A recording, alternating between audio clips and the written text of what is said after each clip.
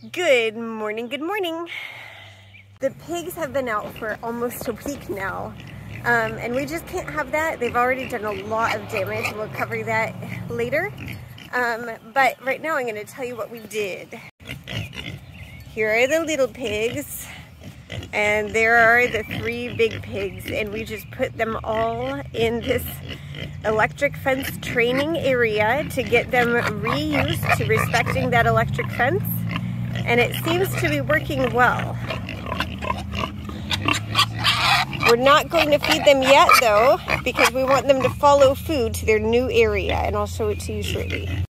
I had shrunk their area to this very small, well, comparatively small area, because they used to have that strip that went all the way up to the barn and then all the way down here, and this is going to be our pumpkin patch.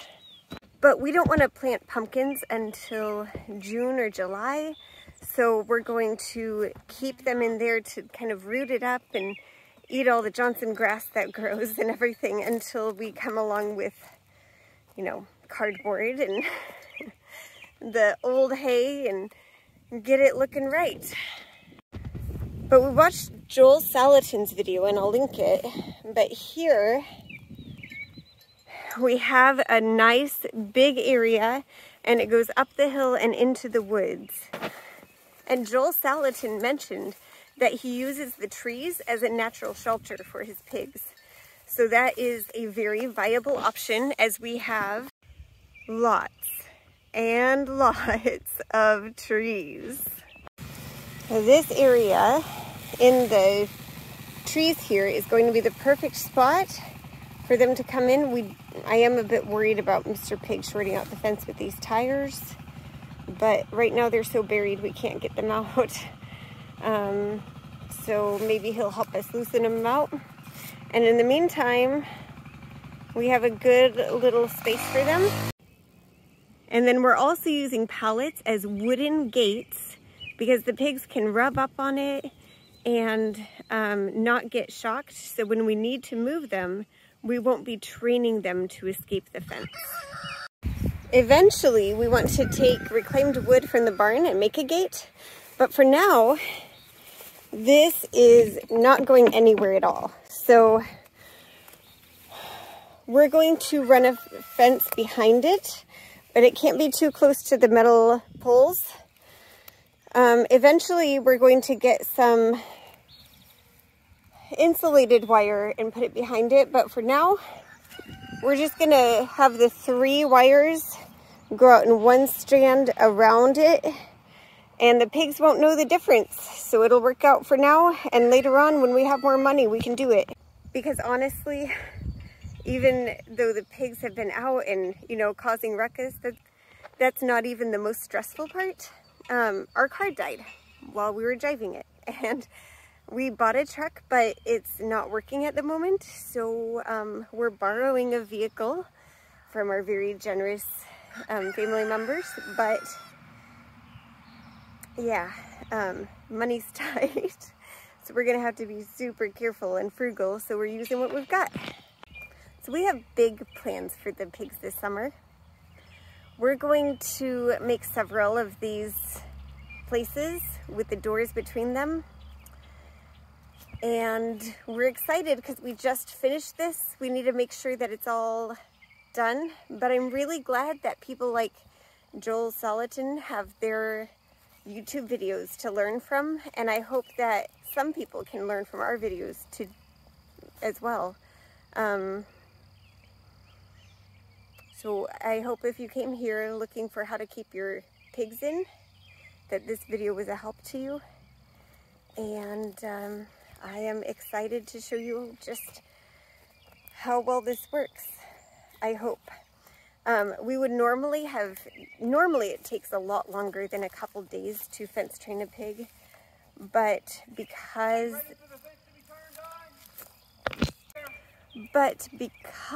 they had been fence trained before, they just needed a quick refresher course. And in fact, Mr. Pig didn't even want to get in to the fence training arena.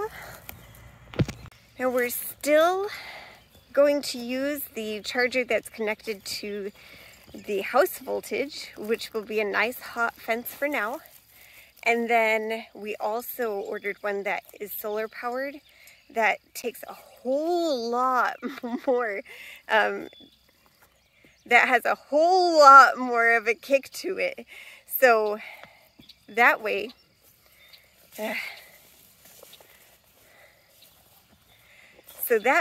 when we want to move the pigs and whatnot, we can move the solar charger and take care of things, and it's not running off of the house, because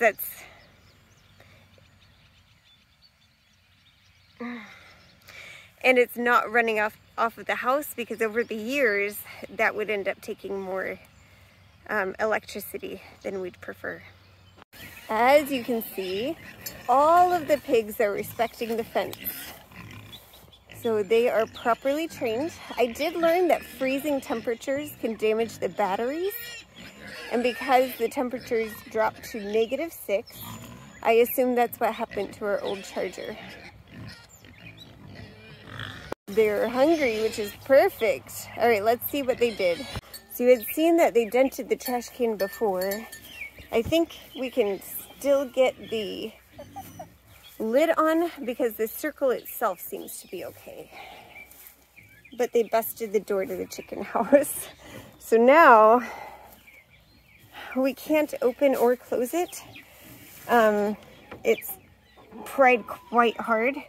I can kind of kick it open to get in there, but we're gonna have to take the whole door off and try to redo it. They also, when they got in there, they ate all of the chicken feed.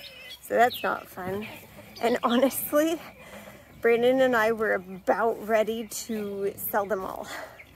But we talked hard about it.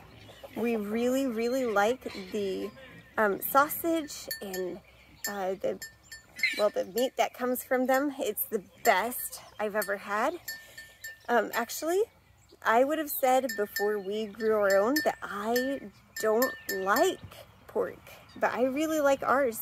I don't care to buy any from the store because it ends up being kind of gross and dry, a little flavorless, but ours was delicious. And I can't wait until those little piggies grow up. But back to the point. They also, they'll also help clear the land. So we're not just going to put them in that one small area, but in the height of summer, they'll be clearing next to the fences like we had been hoping the goats would do. And then finally, I mean, a food shortage is coming. So if we can raise our own food, that would be perfect. And then there's one more, so sorry, that was a pre-finally, and this is the actual finally. But they're our biggest money makers on the homestead, so we definitely want to keep them. Anyway, let's get them to their place. Also, I hadn't told you all, but we're down to just these 2 goats, and I have started milking Hope. I'll do that in another video because this video is mostly just about the pigs. What you got there? This looks like to the ordinary person a bucket of slop for the pigs and some grain. But it's actually going to be a new way to lead the pigs to their promised land and to lock them away there until we say they get out. They don't get out till we say we get out. So it's actually leading them into captivity. Never mind. Just cut that out maybe. Now, this is the last bit of bad fence training because we're gonna have them walk through where the electric fence was. Wow, they're hungry. Are you hungry? That's good. That's how we designed it. Mr. Pig! Woo! Yo, Mr. Pig, you're so handsome. Go on over and have some. I'm not gonna say it.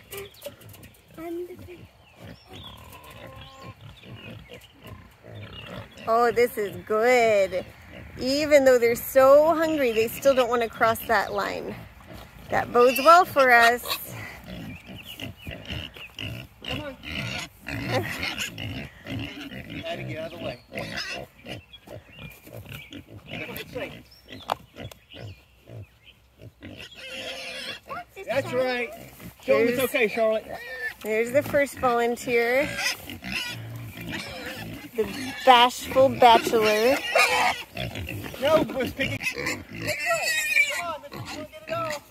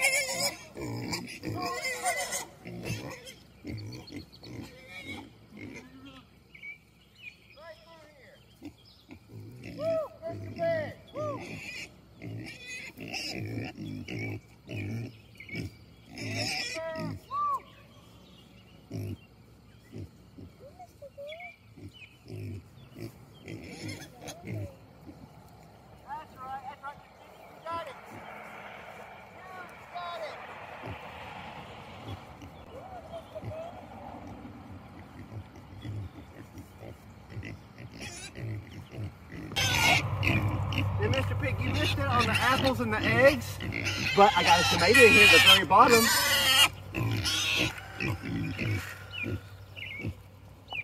You want an apple? Not you. Uh-oh. Well, we want him to be scared of the electric fence. But we need to back away from him to give him some room, Maddie, so out of that way. Mr. Pig! Woo! Got a tomato. Have him smell it here. Give it to me.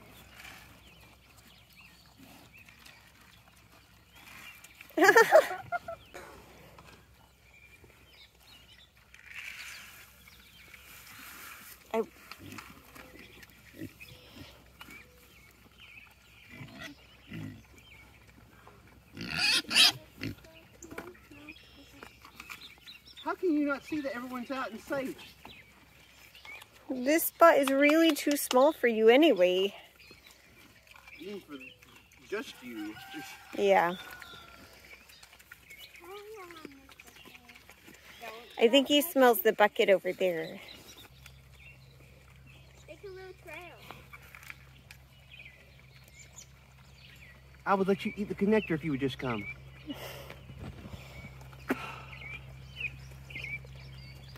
But this is really, really good. Why?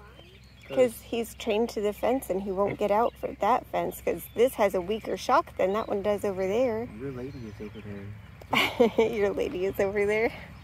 I'm not hurt.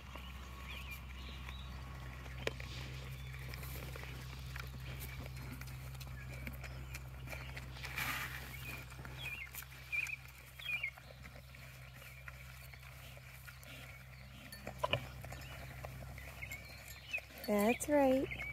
Back away, Abby. Back away that way.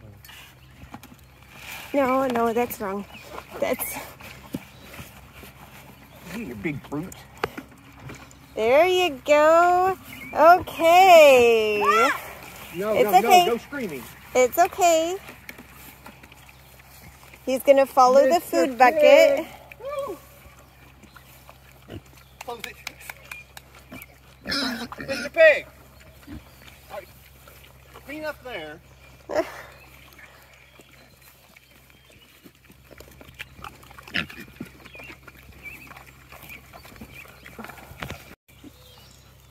This way, Tubbo. Tubbo?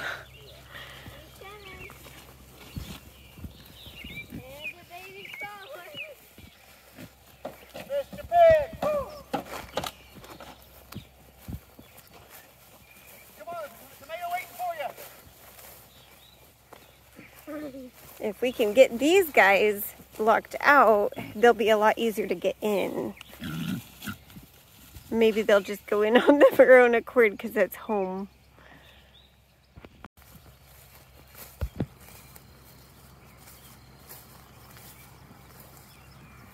Mr. Pig, we're here. We're here, big guy. Right here. Woo! Mr. Pig! Right here. Right here.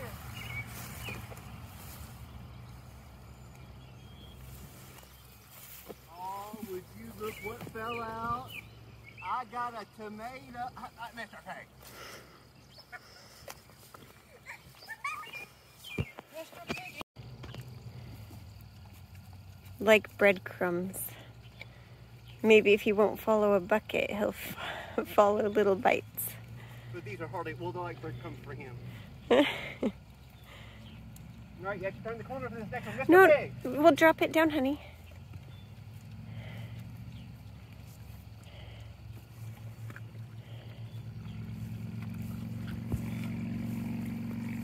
Mr. Pig.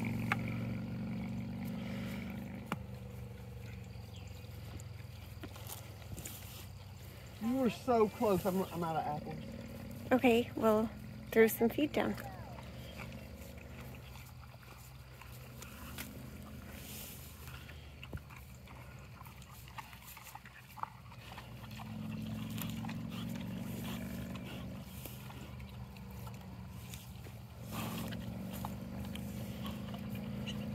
There's Mr. Pig and the trash I threw out of there.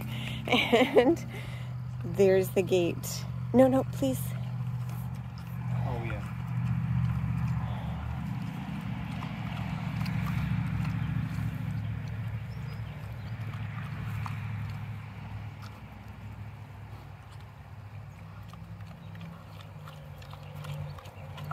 Mr. Pig.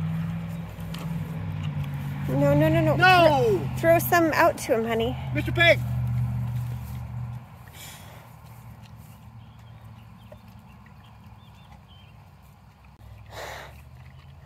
Oh, that was good, wasn't it? That was enough to turn your head. I might have another one in here. I'm not promising anything, but I might. Abby, go get the tomatoes out of the fridge. Run.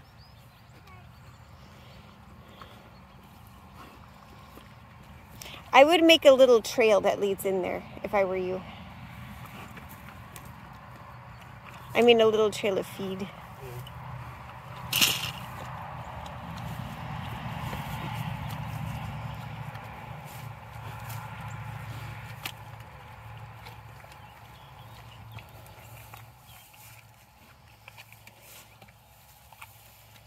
Do you think it's too narrow for him? No. He'll just barely squeeze through.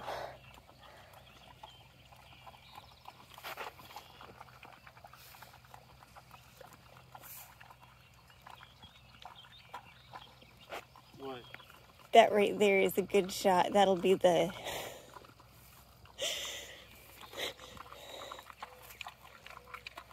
Where else on YouTube can you see a pig's butt?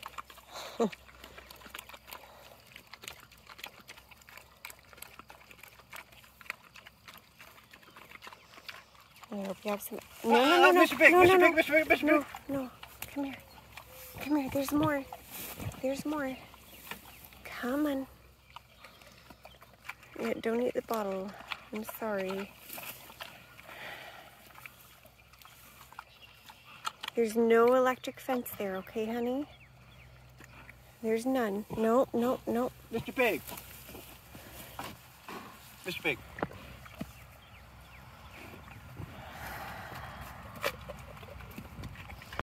Okay, so we tried a different gate that didn't have the electricity on it before, and he's going right in. Oh, wow. Unfortunately, in the process, we destroyed the fence a bit, but it's easy to fix. Well, at this point in the video, I'm usually walking to the chicken house after being inside eating dinner and taking care of things, but now it's pretty much night. And we just finished putting the pigs in. Here's hoping that that keeps them in and that they don't escape again. And if you're a praying person, if you could pray that we can get the car fixed and our finances will be okay and that the pigs will stay in. Thank you. And thanks for watching.